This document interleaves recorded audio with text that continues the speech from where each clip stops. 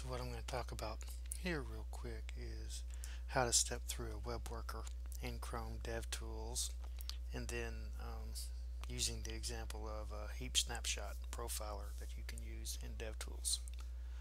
So what I'm going to do, here's just a basic web page. I'm serving locally, doesn't show much. Again, this is in Chrome version what? Something 31 something. So the first thing I want to do is open up DevTools for this guy. So you go to View, Developer Tools. What this does, it opens it up the Developer Tools app. Again, this is just a basic little JavaScript, CSS, HTML app. I mean, doing some fancy stuff, but that's all it is. It's watching this page. You can kind of poke around and look at various properties of the page, do some cool stuff. One of the things that I'm interested in doing here that I think is kind of cool, you can take a heap snapshot that will show all the things in memory, all the variables, closures for the functions, things like that. And what I would like to do is jump in and step through the code that happens when you click this Take Snapshot button. This is really easy to do because what you can do is open DevTools on this web app. This is just really a web page, even though they've done some stuff to make it not look that way exactly. So what you do, make sure this is selected and you go to Developer Tools. It opens up another instance. It looks like the same thing, but it's not.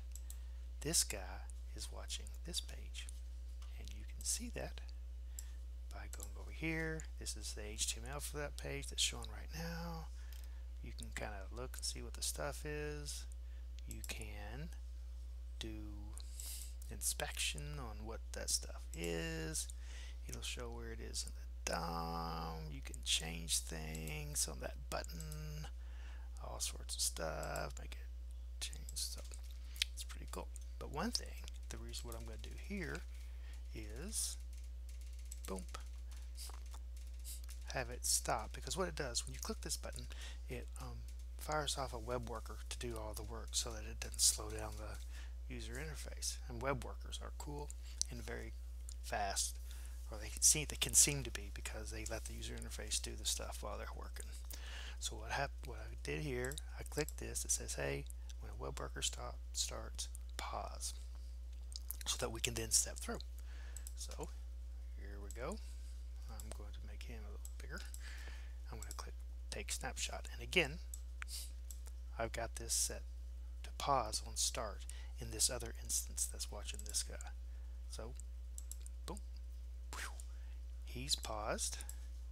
It's opened up yet another instance of the DevTools, and kind of looks a little ugly there, but what you can do is click this pretty print down here. That makes it look a little nicer. And what we are kind of stopped right here at that line.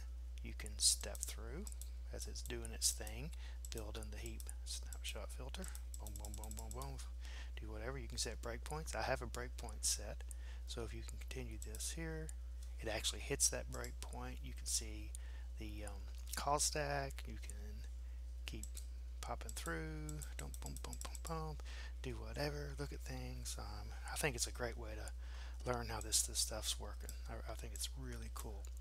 So I'm going to let it keep going. Boom.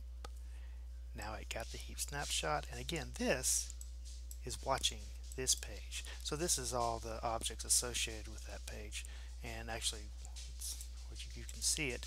If you go down in here, you can see some of the things that it does. So that's it. Good luck doing your own stuff, and I think DevTools is cool, and you can learn so much about JavaScript just playing around with it.